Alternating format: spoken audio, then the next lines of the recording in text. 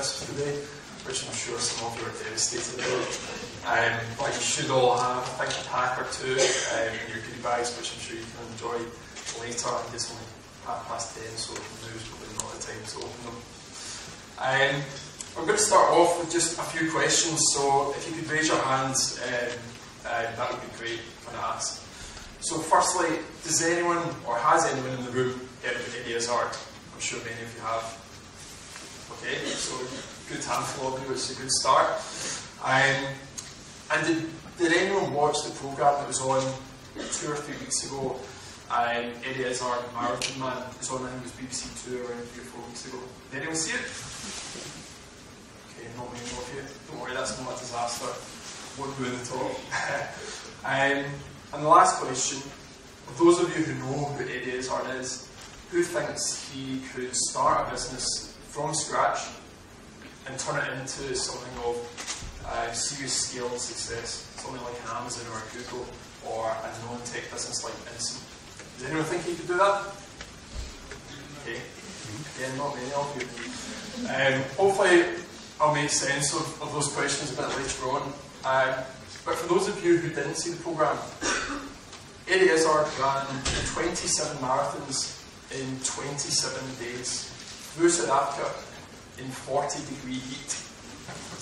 He'd attempted the challenge 4 years earlier and had been unsuccessful after medics found blood in his urine. And I think it was only after the 3rd or 4th marathon that this happened, and he obviously had to pull out. This time round though, he was successful. He managed to complete the challenge. Now what's amazing is that Eddie Izzard is not an athlete. He didn't even train for the event. He turned up the day before he was due to start. No acclimatisation to the heat. Nothing. And for most of us, even thinking of running a 10k, that kind of preparation is unimaginable. And the start of the challenge was absolutely brutal for him. He was struggling to adjust to the heat. He had at the back of his mind the fact he'd failed 4 years earlier and had been unable to complete it. He was in excruciating pain as his body was basically telling him to stop. He was going too far.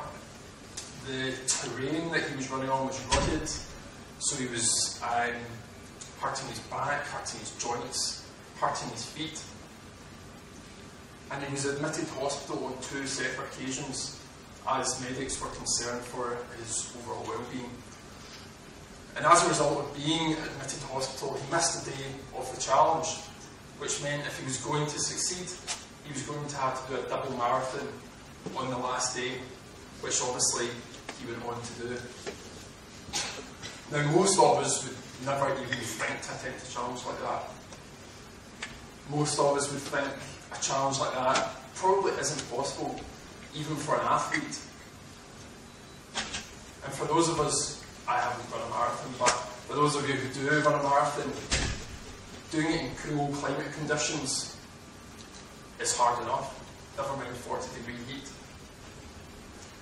But what's evident when you watch this programme is that this had nothing to do with Eddie Izzard's physical state. It was a purely mental challenge.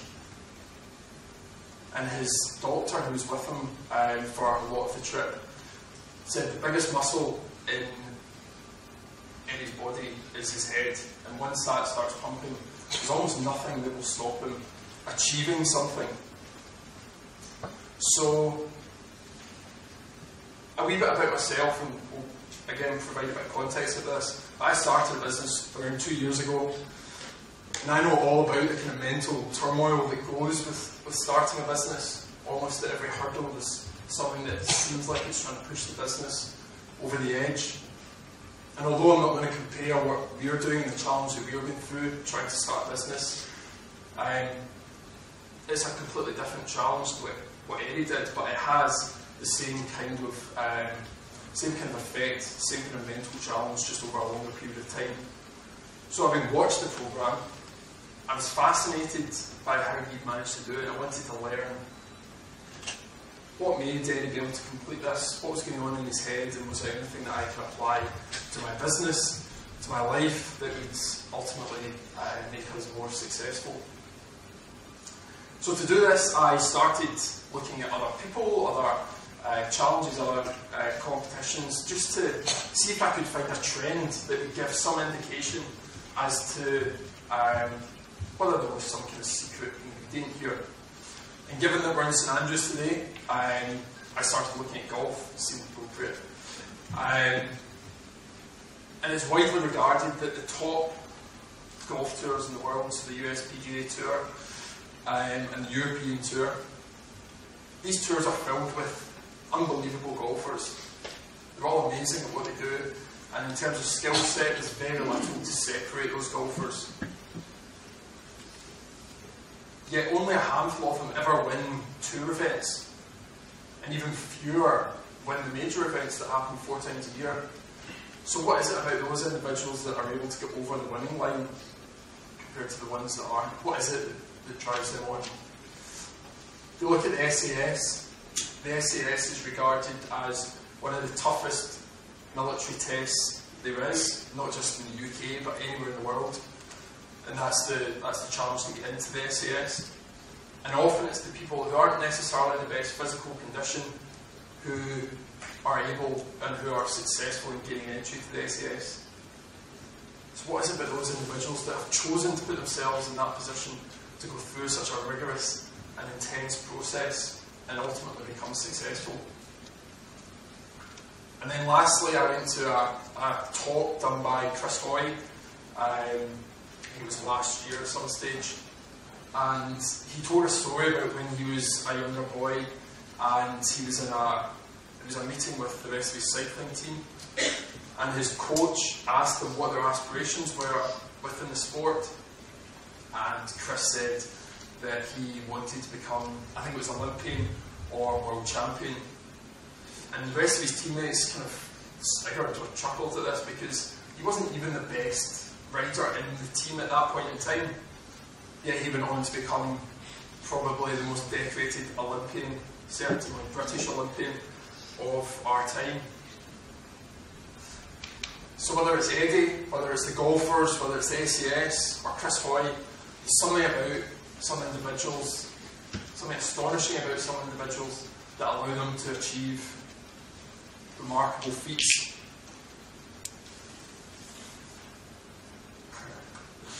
So, what I found were two things that I believe are transferable from physical activities to starting a business or whatever that challenge may be. The two things I found were, one, these individuals are hugely motivated by something or someone. And secondly, they have kind of a knowledge, an ability to overcome challenges, to block out that voice in their head which says you can't do something, or that a challenge is too great, that you should stop. So motivation and a knowledge and ability to overcome challenges. If we look at them individually, motivation's an easy one. You either care about something or you don't. Does it make you laugh? Does it make you cry? Does it make you angry? You don't become the best golfer in the world if you don't have an obsession for the sport, a real love that drives you on. Because if you don't have that, you just won't practice as hard. You won't compete at the level that's required to triumph over all those other players. And it's no coincidence that people who choose to run marathons do it with the added motivation of a charitable cause, raising money for a charitable cause that's close to their heart. When Eddie Izzard ran or attempted the challenge the first time round, he wasn't actually doing it for charity, he was doing it purely off his own back. Second time around, he was raising money for sport relief. And by his own admission, that was a big factor in his success second time round. You could see that helped drive him on. But from watching the programme, that clearly wasn't his main motivation or inspiration. It was Nelson Mandela. And he ran obviously 27 marathons in 27 days, because that was the length of time that Nelson Mandela was in jail on Robben Island. And you could tell from watching that he was a real hero of Eddie Izzard. He was hugely motivated by what he had achieved. He almost felt like the challenge that he was doing, regardless of how great we see it, was almost insignificant to what Nelson Mandela had gone through, 27 years in jail, and you could tell he almost felt embarrassed if he wasn't able to complete it. But the second point of confidence, ability and knowledge to overcome challenges is much harder to explain and obviously to put into practice, because it's not something, these people weren't born superheroes, they have trained their minds, whether through situations they've just found themselves in, or by forcing themselves through several challenges over many years until they become seriously mentally tough. But actually research shows that a child's adolescence years are a kind of critical development stage for helping children understand how to overcome challenges without significant adult input. It's a really important step in development, and if children go through that process, they are much more likely to go on and achieve great things in later life. And sadly, many children, some of the most successful people today, have sadly been through challenges as children as a result of their personal circumstances. But it does go to show that that stage in a child's life is critical for developing mental toughness. But that's not to say that at any stage of your life you can't develop kind of mental strength that helps you overcome challenges. If you would look at an example, if you were to join the gym, let's say you haven't exercised for many years, you don't go and jump in the treadmill for 3 hours or go and try and lift the heaviest weight in the gym, because you probably wouldn't be able to do it. Mentally, you see that as a failure, and to be honest, you would struggle to really generate any form of incentive or inspiration to go back to the gym. So you start small, you do maybe 15 minutes, you start lifting lighter weights, and gradually you build up over a period of time, you build confidence, your mind doesn't have as many doubts because you're progressing, and soon enough you'll look back and you're lifting weights or running lengths of time that were almost unimaginable when you first joined the gym. And it's about building that experience, building that kind of ability to continue through challenges. And it's the same when you run a marathon. You don't go and try and run 26 miles in your first training session. You have to build it up gradually. And it's just about building that mental toughness. And although what I talked about there are physical challenges, they're not really physical challenges, it's all in the head. It's only your mind that will tell you to stop going to the gym, or maybe stop doing a marathon halfway. It's really your mind that's in charge there. But one thing we haven't really touched on is emotional challenges that people overcome. And if we go back to Eddie Izzard, emotional challenges are often the most influential on an individual and their ability to go through any challenges put in front of them. When Eddie was a child, he suffered a family bereavement. He also realised he was transgender and went through the process of having to tell his friends, his family, and then live with that in the public domain. And in the programme, he's kind of visibly moved when he talks about this. He's been fought in the street by individuals. He's had abuse hurled at him through, whether it's in person or social media.